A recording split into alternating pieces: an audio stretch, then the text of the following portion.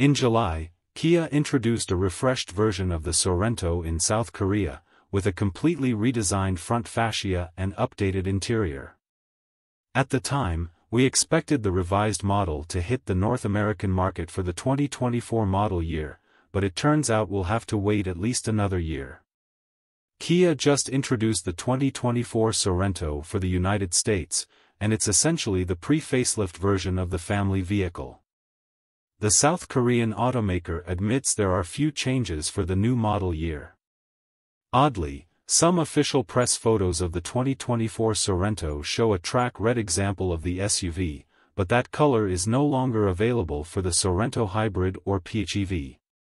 The new gravity blue color replaces the red color, along with a navy blue interior that includes special perforated leather for the seats and a hint of blue on the steering wheel.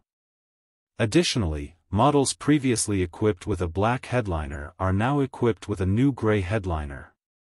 There is zero change on the technology front.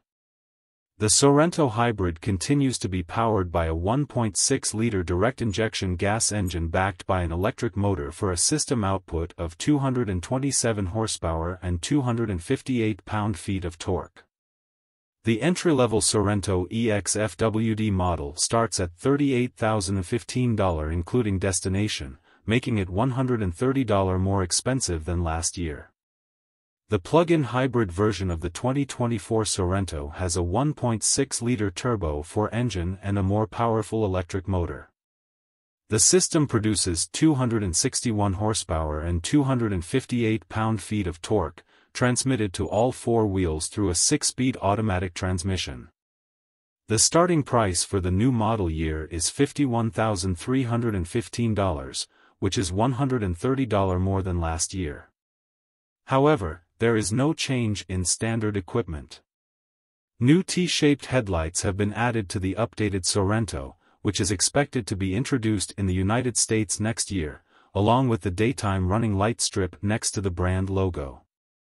This badge no longer rests on the grille as it has been repositioned at the bottom of the hood. The grille itself got a new pattern and the lower grille was also redesigned. Inside the cabin, there's now a larger screen for the infotainment system and a few other minor revisions.